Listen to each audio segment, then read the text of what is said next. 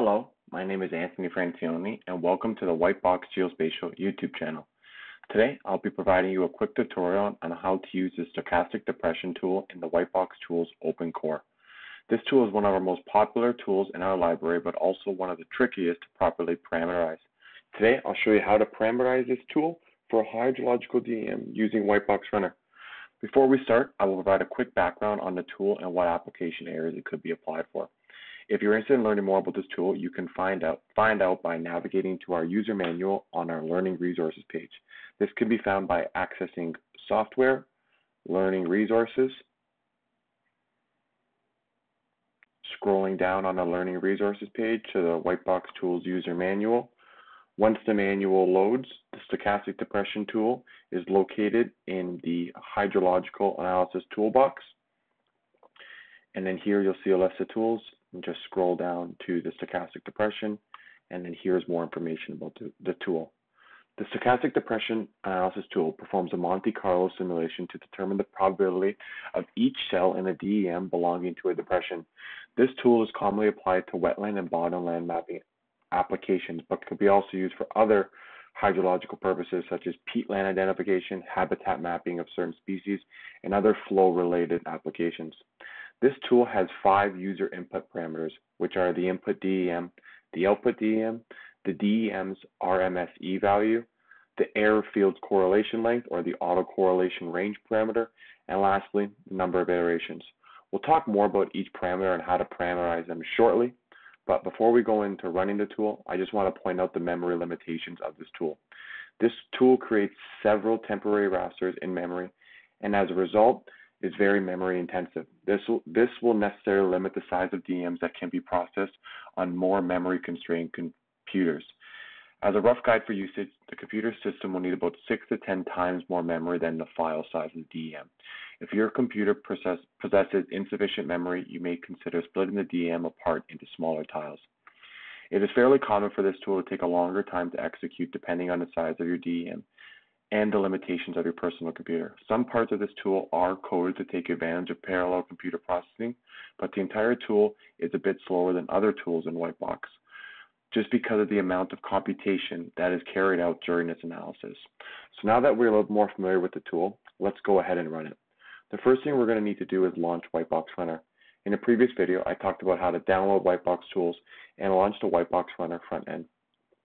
If you are unfamiliar with this process or of any of these videos, or you have not yet downloaded Whitebox tools, I will suggest watching those videos first. So let's actually launch Whitebox Runner right now. First thing we're going to want to do is we're going to open a new terminal window, and we're going to want to CD to the directory that contains the Whitebox tools environment. For me, that's in my documents. In a testing folder, I named Anthony WBT tutorial, and then in a folder WBT. You can see this is the WBT folder that I'm in currently in my terminal, and we have the Whitebox runner.py script, Whitebox_tools executable, and so on. So now that we're in this directory, let's go ahead and launch runner with the command python 3 wb_runner.py, and now let's run it. Once runner has launched, let's navigate to the Stochastic Depression Analysis tool in the hydrological toolbox on the left-hand side. So under hydrological analysis, just scroll down to Stochastic Depression, and the tool is loaded. Before we actually go into the parameters and running the tool, let's take a look at the test data set we'll be using to run this tool on. So let's head over to Qgis. This is a hill-shaded 15-meter interpolated raster of the Modeste watershed in Alberta, Canada. You can see this is an ideal DEM to test this tool as it is located within a watershed and has an abundance of meandering rivers of various sizes and lengths, and also a variety of depressions. This DEM has been preconditioned to remove road embankments. Now that we are familiar with our test DEM, let's head back to Runner and launch the Stochastic Depression tool. So now let's populate it with the information that we need. The input DEM file is going to be our test DEM, and that is DEM no embankments clipped. Output file we're going to call pdep.tiff. You'll hear me refer to pdep a lot more in this video, and pdep refers to the actual metric of the stochastic depression analysis tool, which is the probability of depression. So pdep is the metric, and stochastic depression analysis is the tool name, just going forward. So next we have the DEM root mean square error parameter and the range of autocorrelation. Properly parameterizing the stochastic depression tool can be tricky. The tool is more sensitive to RMSE than it is error autocorrelation range parameter. The RMSE parameter can be largely determined by the precision of the DEM, but while the DEM's RMSE information is often provided in the source data, the autocorrelation information rarely is. Thankfully, the tool isn't as sensitive to the autocorrelation range parameter, and you can usually determine a suitable value for this parameter with some experimentation. If you are using a LiDAR DEM, an RMSE value between 15 centimeters and 30 centimeters is often suitable. If you have access to the LiDAR data's metadata or have that information from the data supplier, the vertical accuracy would be a good starting value to use for the RMSE parameter. From my experience using this tool, I have gone as low as 15 centimeters for the RMSE parameter, but it's likely you have access to more accurate LiDAR data than I have used in the past. For the autocorrelation range parameter, it is usually reasonable to experiment with values in the range of about 3 to 15 times the resolution. Although the tool isn't as sensitive to the autocorrelation range parameter as it is the RMSE parameter, there are some things to know about the range parameter. First, the larger the parameter value, the longer the tool takes to run, and this can make a large difference in processing time. Second, there is a logical range of parameter values for this tool.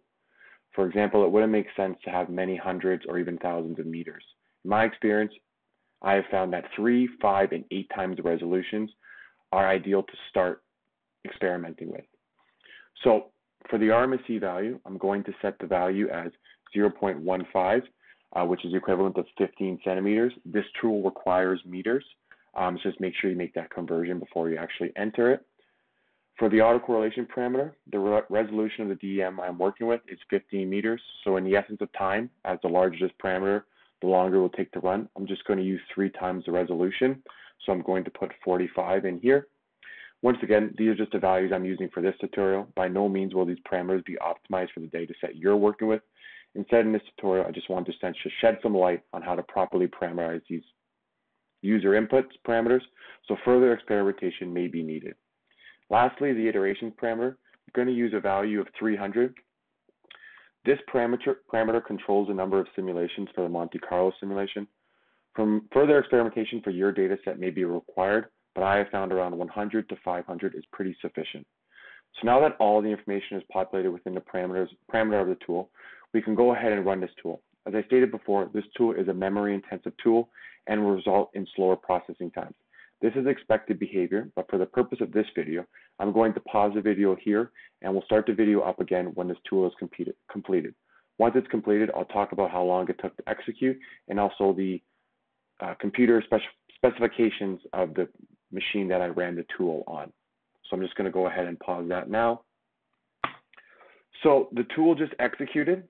It executed in 46 minutes, which is not too bad. I ran this tool on a machine with 3.6 gigahertz, 8 Intel Core i9 processor with 64 gigabytes of RAM. Like I said before, this is a very memory-intensive tool, and only parts of it are optimized for parallel computing. So now that the tool is executed, let's go and take a look at its output in QGIS. So we'll just have to load it in QGIS first. There it's called pdep.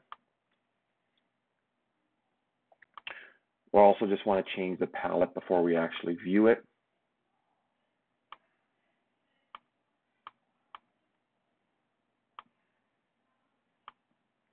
I've used Viridis palette in QGIS. I'm going to apply that now. So this is what the output for the stochastic depression tool looks like, and this is the pdep metric. You will see that looking at the depressions of the data set, they receive values of 1 or close to it, as these cells are likely to be located within a depressional area. I'm just going to turn off the pdep layer just so we see the underlying hillshade, just to get a better reference point. So you'll see up here, there is a lot of smaller depressions. And once we turn on the P-depth metric, you'll see that these small depressions pop very well, meaning that there's a high probability that a depression occurs here. Let's go take another look at another site. Just going to turn the P-depth layer off one more time. Let's maybe go have a look down here, a little bit southern portion of the watershed. Let's turn on the metric here. Looks like there's some sort of depressional area over here. Let's turn it on. Turn on the P-depth layer. And yes, a nice depression pops out here. This area has a high probability of depression. You'll see even over here, there's also a very high probability of depression. Let's actually just take a zoom into this river as well. This tool, one thing this tool can do for sure is produce fantastic images, absolutely stunning in Qgis with this various palettes. You can get lost just looking in the actual river itself. So you'll see that there's high depressional areas within a river. You can actually see the flow in the river itself. So that is the P-depth metric and from the stochastic depression tool in WhiteboxTools. That concludes this video. I hope this video has helped you parameterize and use the stochastic depression tool in the WhiteboxTools Open Core. If you have any questions, feel free to ask them down below in our Google group or send us an email at support@whiteboxgeo.com. Please subscribe to our YouTube channel for all new videos and updates. Thanks for watching.